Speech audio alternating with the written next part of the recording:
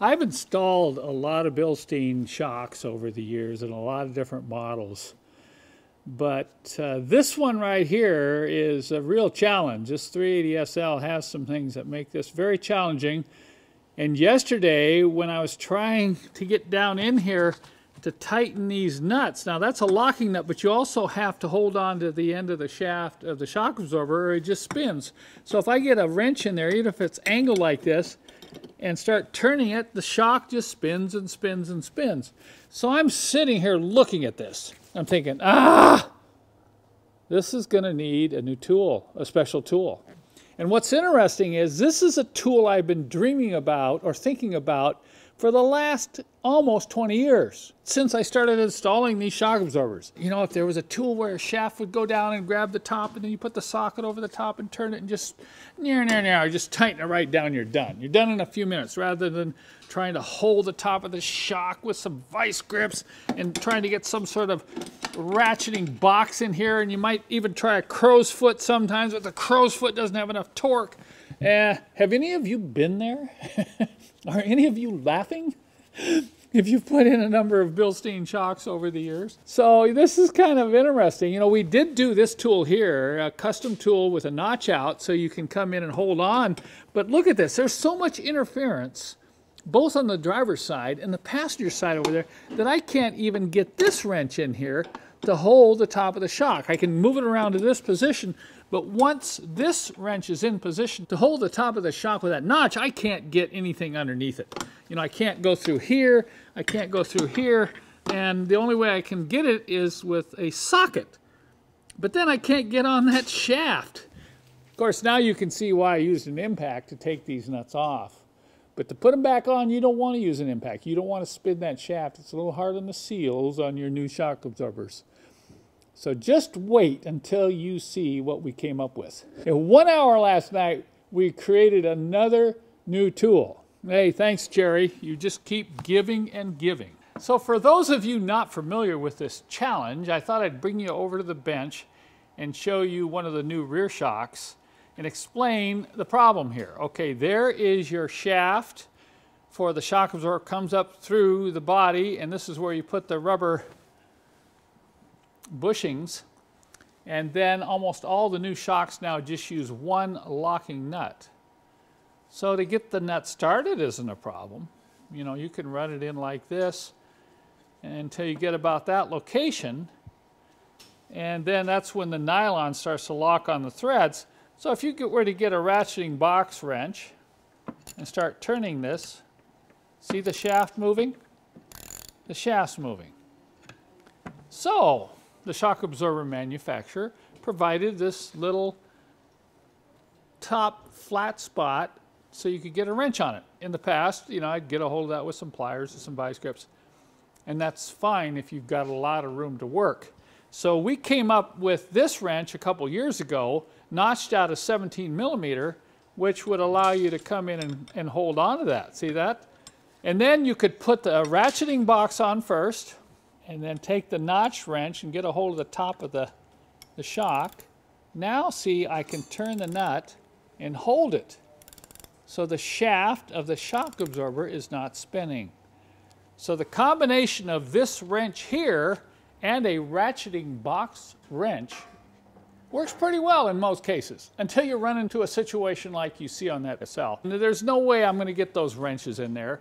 Even if I were to get a crow's foot in here, try to get some vice grips on there, and it would snap off, because once again, as you start to tighten this down, there's considerable torque to it. So the tool I had been dreaming about for, let's say, 18 years. The year is 2002. And I'm thinking, boy, just think if I could get a rod that would go down here and just connect to that flat spot on the top of the shaft, and then slide a socket right over the top, and I could hold the rod and turn the socket, and in just a few minutes I could spin this in and tighten it up. Well, guess what? Dreams do come true. I should mention that I believe one of the reasons it's more difficult to put these shocks on now than it was originally is they did away with these twin nuts. Now the twin nuts can go down all the way by hand. you can take them all the way down to the bottom and spin them all the way off once you loosen them up, except if someone's using impact and damage the threads. But now they just supply one nut. It's a nylock nut, has a nylon ring there that locks down on the threads. So when it goes in about this far, it starts binding up on that nylon. So you have to tighten this all the way down here to the bottom. And those are very fine threads. So if you're working with an open end wrench going like this, it just takes forever. So that was another motivating factor. Now we have to deal with these nylock nuts. So I went to work, and here is what we came up with. First off, here's the rod that I dreamed about. Now this rod is a standalone tool. It can be used without the next part of the tool I'm going to show you. I want to make sure you understand that. If you don't have clearance problems and all you have to do is get a hold of this, you can use this right here. See, that comes down and gets right on the top of the shock absorber. You can tip it at an angle, and you can also put it 90 degrees like that. So if you put it 90 degrees, you can hold on while you put the nut on. If you need extra torque, you can just add another extension to hold that. So now, if you have lots of room, you just start the nut, get your ratcheting box here, set the ratcheting box in, and then come in and hold it. You either probably hold it off like this, because you're going to need to get some leverage on it. See, now by holding onto that rod, you can just, and I tell you, it's that nylock nut that makes this a pain, and you have to have some way to hold onto that shaft. And if you try to hold it like that, you're not going to be able to hold it by hand. So you can put a ratchet wrench on the top here to get some leverage if you have to bring this in straight. But a lot of times you can bring this in either all the way over to the side like that, or even at an angle. And you can hold it like this at an angle if you have a clearance problem. Maybe from this angle you can sit a little bit better. Or turn it 90 degrees like that. So you can understand now that this is a standalone tool that can be used with all the Bilstein shocks, both front and rear, as a convenient way to grab the top of the shaft of the shock and use it with any different angles, and even add a ratchet to the top to give you more torque. That was the first phase of this tool. Now enter the next phase, because with that 380 SL that I showed you earlier, I don't have any room to get this in there. I might be able to get it in like that, but boy, it gets really tough. So enter the custom socket I made. And the shaft goes right down through that.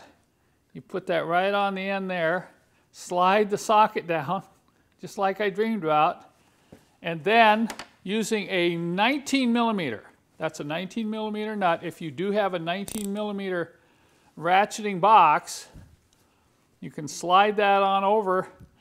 Of course, when using the socket, you will need to get another ratchet wrench or a breaker bar, 3/8 drive, to hold that. Now watch this. In goes a nut. Look at how fast I can get that nut down. You can see how many turns that nut takes before it will go down and bottom out on the shaft. So you literally wear yourself out trying to do this with an open end wrench and hold on to the other end with some sort of vice grips or other type of tool. There it is. All right, look at how long that took. Then you just remove that, move that, and the nut's all the way down. And of course, taking it off is in the reverse direction. Keep an eye on my website. I'll put some links below this video that will show you our current offerings and our current sale items, as well as any specials that I'm running on Bilstein shock absorbers and this tool right here. I'm over here fighting the original nut, the one that's not a nylock, and it's coming off harder than the nylock because somebody used an impact. Please don't use an impact when you put these nuts on. You're going to drive them down hard because of the fine thread. It damages the thread, makes it very hard to get them off. In some cases, you'll strip the bolts underneath these rear shocks or even break them off. So please, no impacts on installation here. But you can use a ratcheting box. I'm going to see if I can get this nut the rest of the way off. And I'm going to use this and just hold this like this, okay? Oh man, look at that. See that? So if I need extra leverage, I'm just going to get another extension, and you can put the extension, any 3/8 extension, on to the custom tool. Now we're going to try to get it off. Look at that. Can you believe that? I'll get the nut down as far as I can by hand. The reason for that is you want the flat part of that shaft showing so you can get the tool on there to hold it. So I'll spin the nut down as far as I can by hand.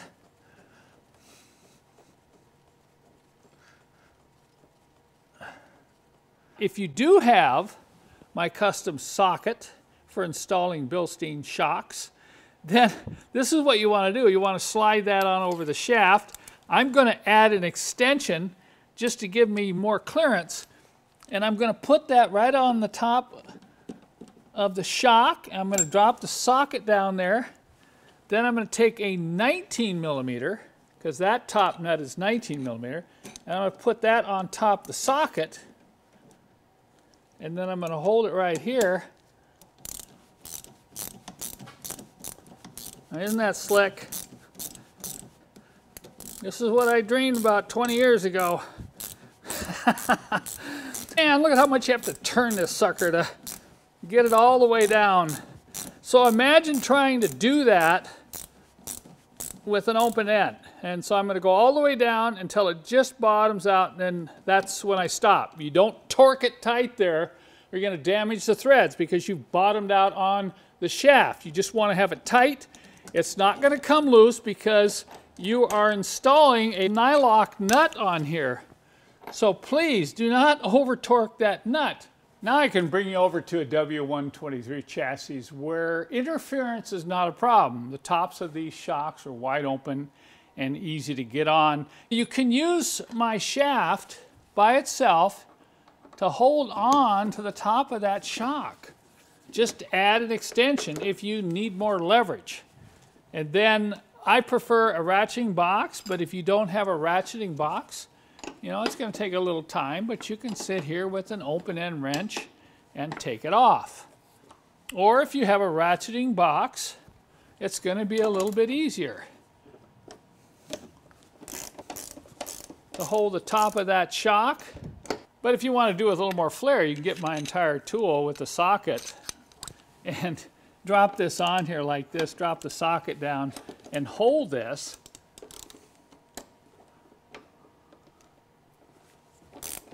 And just spin it off like that. So I hope that helps you understand when this particular tool will be needed and when it might not be needed. But in any case, I found it's pretty cool to use on all shocks on all Mercedes, because you have to turn that stupid nut 100 times to get it on or off.